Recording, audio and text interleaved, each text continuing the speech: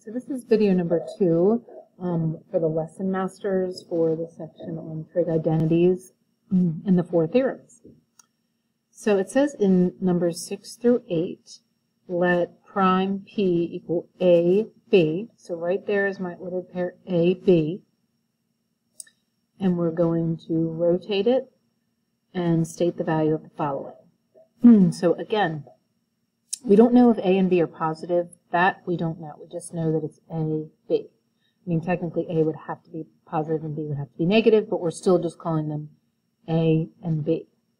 The cosine, excuse me, of 180 minus theta, remember that this means side to side, which means I'm going to be moving over to here.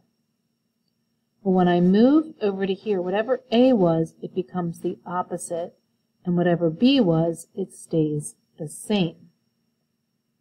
And cosine is the x-coordinate, so that would be opposite of A. Excuse me. Tangent of the opposite of theta, again, this is my starting point. This means above and below, so I'm going to move up to here. A is going to stay the same because I'm still on the right side of my origin. But my B goes from down below to up above, so it becomes the opposite. Doesn't mean it becomes negative. It just, this means B, this means opposite of B. Just like this means A and opposite of A. So the tangent up here in this quadrant is going to be sine over cosine, which is opposite of B divided by A. Okay, so we're going to do some more practice problems like this. It says, suppose that the cosine of theta is negative 5/13. Again, I always draw my circle. Where is cosine negative? Remember, cosine is an x-coordinate. Where are my x-coordinates negative? That would be on the left side of the circle. And then I look at this, and it says, in what quadrants then does theta lie? That would be quadrants 2 and 3. Find all possible values for theta. Okay, now they're asking for theta, not sine or cosine or tangent, just theta, which means I would have to, since I know that the cosine of theta is negative 5/13, I would want to take the inverse cosine. And so theta equals inverse cosine of negative 5/13. Let's see, I guess I could do degrees. Since we're used to working in degrees, we can use degrees. So I'll go to my calculator. So inverse cosine of negative 5/13.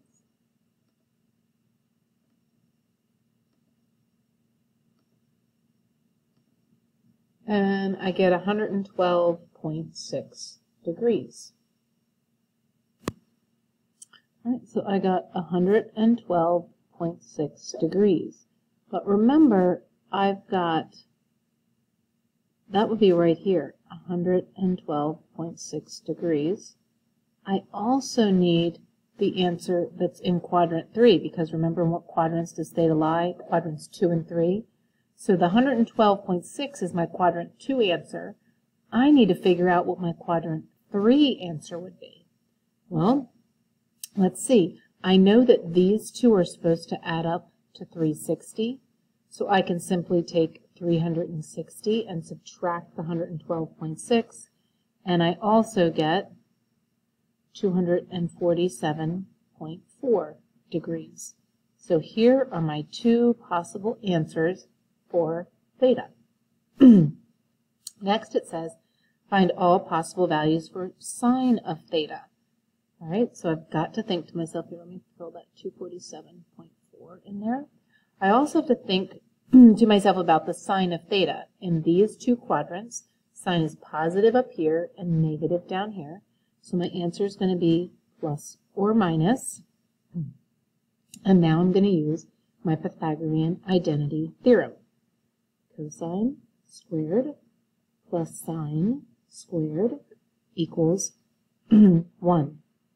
negative 5/13 squared plus sine squared equals 1. So we get 25 over 169 plus sine squared equals 169 over 169. When I subtract the 25 over 169 from both sides, I get 144 over 169. Take the square root. Sine of theta equals plus or minus 12 over 13. Let's go to number 2. Cosine of theta is square root of 15 over 8. Oh, gotta draw my circle. Where is cosine positive? That's the x-coordinate. X-coordinates are positive on this side of the circle. And so I've got to think about the sine here. Sine, which is the y-coordinate, is positive up here and negative down here. So my answer is going to be plus or minus. Tangent is positive up here and negative down here. So this is also going to be plus or minus. I just don't want to forget that. All right, so let's go ahead and find the sine of theta.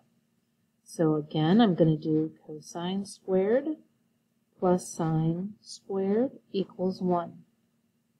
Square root of 15 over 8 squared plus sine squared equals 1. Square root of 15 squared is just 15 over 64 plus sine squared, and that would be 64 over 64. I'm going to subtract the 15 64ths from both sides. So I don't always show you that. I just tell you I'm going to subtract from both sides. So sine squared equals 49 over 64. Take the square root, and I get plus or minus, which I have right here, 7 over 8. Tangent, I remember, is always sine over cosine. So I'll put this in a different color. So tangent equals sine over cosine. I already know it's plus or minus. Sine is 7/8 divided by the square root of 15 over 8. And so I'm going to multiply by the reciprocal, so it becomes 7/8 times 8 over the square root of 15. So I end up with 7 over the square root of 15. But I can't leave that square root of 15 in the denominator, so I've got to multiply by the square root of 15 over the square root of 15, which leaves me with 7 square root of 15 over 15. All right, number 3. Sine of theta is negative 0.9848, and they tell me what quadrant it's in. So I know that I'm, for this problem right here, I'm trying to find a place to draw this, I'm in this quadrant, pi to 3 pi over 2. I'm in the third quadrant. That's where I'm beginning. So I'm actually going to draw this circle for each of these problems. I'm going to draw it off to the side, like this. I start in the third quadrant. This here means add 180. Go halfway around the circle. So now I'm in this quadrant here. In the first quadrant, my sign is positive, so I'm going to put a plus, and the number stays the same. Okay, let's go to letter B. Always in this problem, I'm starting in this quadrant. Opposite of theta means above and below, so I move up to here. Sign up there is also positive, so 0.9848. All right, now for letter C, I'm just going to use the circle that I drew here. Opposite of theta means above and below, and cosine here is negative. Now I do need to figure out the number part, so I'm going to have to do my Pythagorean identity theorem again. So I'll do my work right here. Cosine squared plus sine squared equals 1. I don't know what the cosine is. Sine is negative 0.9848 equals 1. So cosine squared theta, this becomes plus 0.96983104 equals 1. Subtract that from both sides, and I get cosine squared equals 0.03016896. Then I take the square root, and I get 0.17369. And I know my answer is negative, so let's see where I can write that. I guess I'm going to have to write that right below. Negative 0.17369. All right, for my next one, tangent. So the tangent, here's my circle. Remember, I'm starting in the third quadrant. This notation means supplementary, which means side by side. So I'm moving to here. Tangent there is negative, so I'm going to want a negative answer. And tangent, remember, is sine over cosine. In red. So I always do tangent in red. I'll do it in red again. So the tangent is sine, which is 0.9848 divided by 0.17369. And when I divide that, I get a negative 5.66987. All right, number 4. Sine of theta is 0.7431. There is sine, which is the y coordinate, positive up here. So for this first one, every one of these, I'm starting at the top. Okay, this means move halfway around the circle. Diagonal, diagonal, which means now I'm in the bottom. Sign down here is always negative, so it's 0.7431, but a negative 0.7431. This notation here, okay, I'm going to use this circle that I drew right here. This notation means supplementary, so side by side. Goes to here, goes to here. Didn't change at all, it stays positive 0.7431. Last one, again, starting up top.